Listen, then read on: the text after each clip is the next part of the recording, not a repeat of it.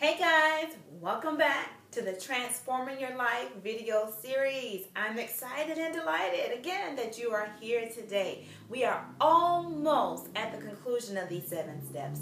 Today we are talking about step number 5, guys.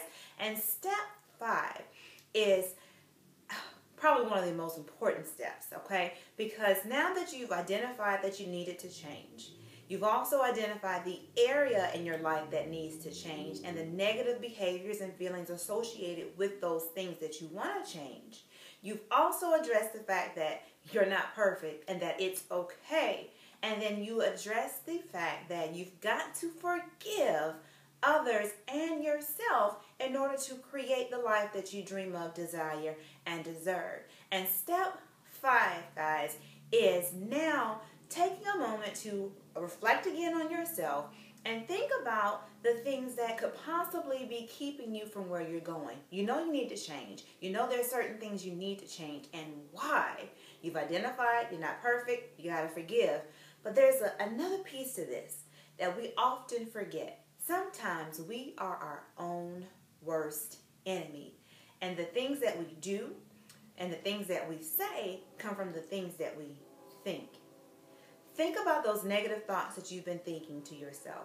They could come from things that you've just thought up yourself, or those messages may come from things that people have said to you, things that people have done to you, and now all these times and all these years, you've just played those messages over and over again in your head. I'm not good enough. I'll never be good enough. I'm not worthy. I'm unattractive. No one will ever want me. Again, maybe these are messages that you've told yourself. Maybe they've been things that you've heard from other people, and now you've internalized them and brought them to be the truth for you today. However, I'm here to tell you that you can flip the script. You can change these messages from negative ones into positive ones. I believe that if you change your thoughts, you can change your life. Your thoughts have power. The way that you think impacts the way that you feel, and the way that you feel impacts the way that you behave. And that behavior then impacts your relationships, because people respond to you based off of what they see and what you do. So guys, on this journey, we've got 2 more steps left, but today your focus is identifying on this journey the negative thoughts and messages that you've been telling yourself. And I want you to flip the script. Sometimes those things that you think may have some truth to them. Maybe you may not be a millionaire. Maybe you may live in a small house. Maybe there are certain things in life that you can do and certain things that you cannot do. That might be your truth. But to that, there's a positive. Yes, I may live in a small house, but thank God I have a roof over my head. Yes, I may not be able to do mathematical problems just like the person next door, but hey, guess what? I'm fast and I'm quick and I can get other things done.